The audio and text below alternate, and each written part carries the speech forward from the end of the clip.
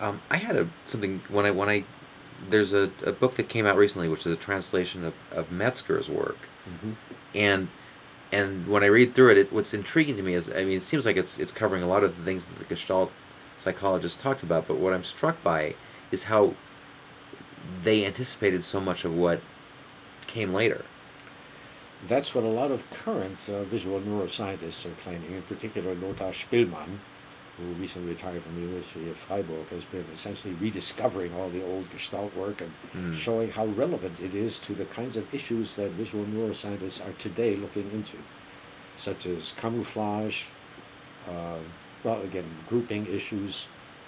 This book, Gesetze des Sehens, Laws of Seeing, was translated under the aegis of Lothar Spillman, published by MIT Press.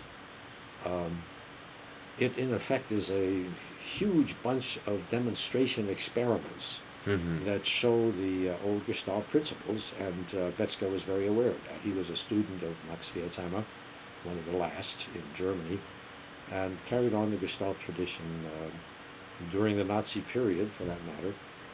This book came out in several editions during the Nazi time. He no longer was able to make any reference to Max Wertheimer or to Koffka or Wolfgang Kohler, even, I think, in the book. But he carried it on, and it is today, again, very relevant, even though it was initially published, I think, in the mid-30s or so.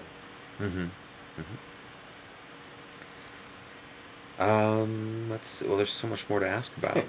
I mean, we can't do justice to it in this brief video clip. Let's see what else to ask about. There's so much more to ask about. Well, then, so Gestalt psychology came to America before and during World War II. Not really before. The first American publication was by Koffka, who knew English. He'd spent some time in England, and he was invited to publish a paper in the Psychological Review, I think, in 1922. The title of it was Perception and Introduction to the Gestalt Theory. And that's partly responsible for the general semi-misconception that all the original Gestalt work was in perception. Right, okay. Then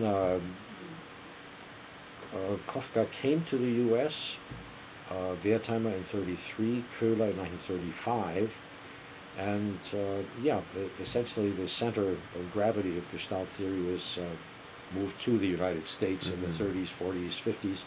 By the 50s and 60s, it was no longer anywhere near as prominent as it had been in the 30s and 40s. And it was almost sort of dormant during much of the second half of the 20th century. It was only during the last decade or two of the 20th century that it was rediscovered in terms of the problems that they were dealing with being so similar to what modern neuroscientists were working on. Okay. Well, I had a question about Kurt Lewin, but I'm wondering who. Before I get there, I'm wondering in terms of some of the more recent work, what are some of the people or types of work that stand out as being especially relevant to you?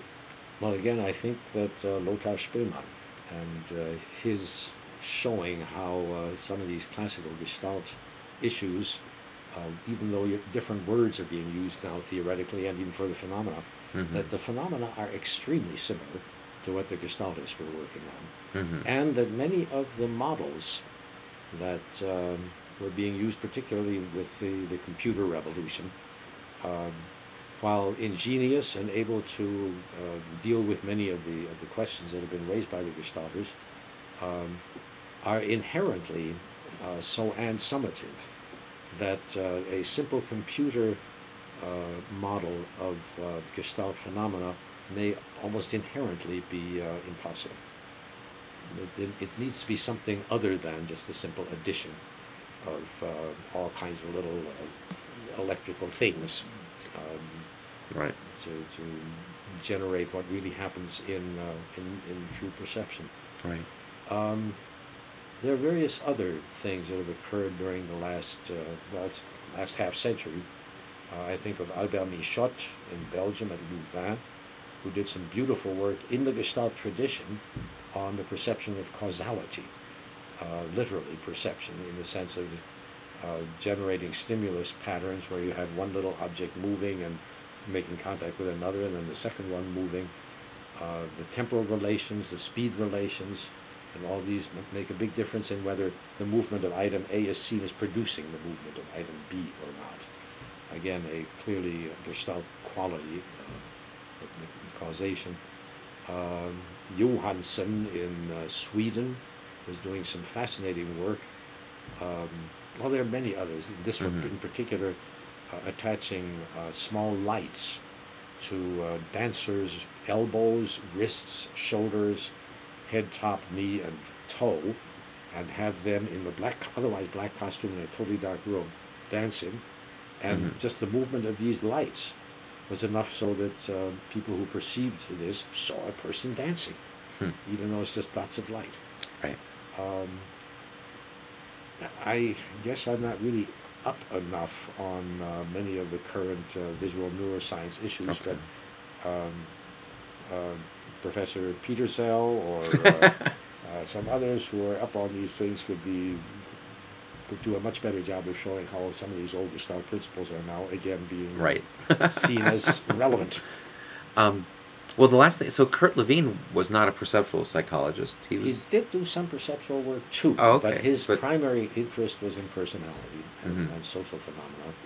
And unfortunately, I think, from his point of view, Kohler in particular, to some extent Koffka and less Koffka and less Wertheimer, saw him as not quite precise enough to be a proper Gestalt theorist, with his topological models, which were interesting and generated interesting research and some fascinating phenomena, but it didn't have the rigorous experimental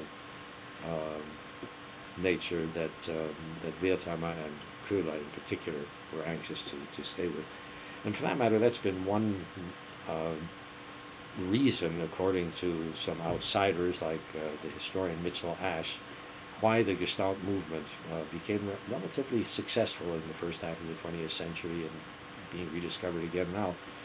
The holism theme has been around in Western thought since Greek days and before. But what made the Gestalt version of holism so successful, apparently, is that it was combined with scientific rigor, careful experimental work, and theoretical rigor. Well, thank you very much. Thank you for the questions, and I look forward to what should be an interesting colloquium by the man with whom you work for your doctorate. Absolutely. Jack Werner at 4 p.m. Yep. All right. Thank you.